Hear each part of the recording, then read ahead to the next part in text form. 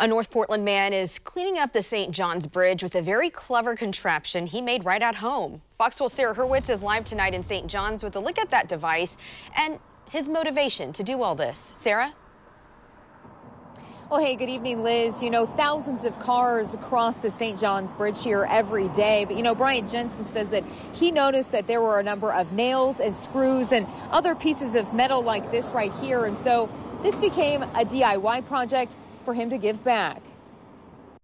Oh, there's 1, 2, 3.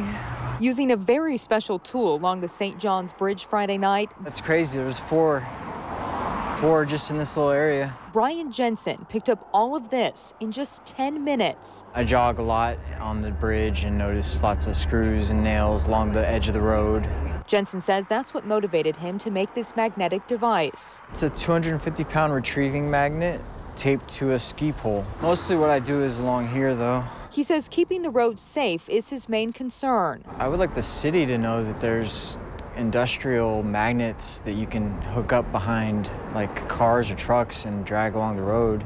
That might be cool for eliminating a lot of traffic hazards. It might be me up there that gets a flat tire someday, and then somebody might crash into me, or that's like the worst place to get a flat tire too.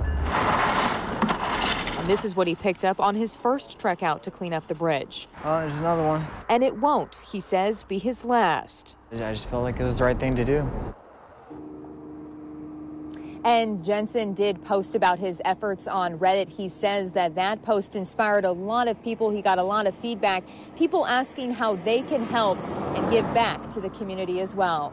Reporting live here in St. John's tonight, Sarah Hurwitz, Fox 12 Oregon.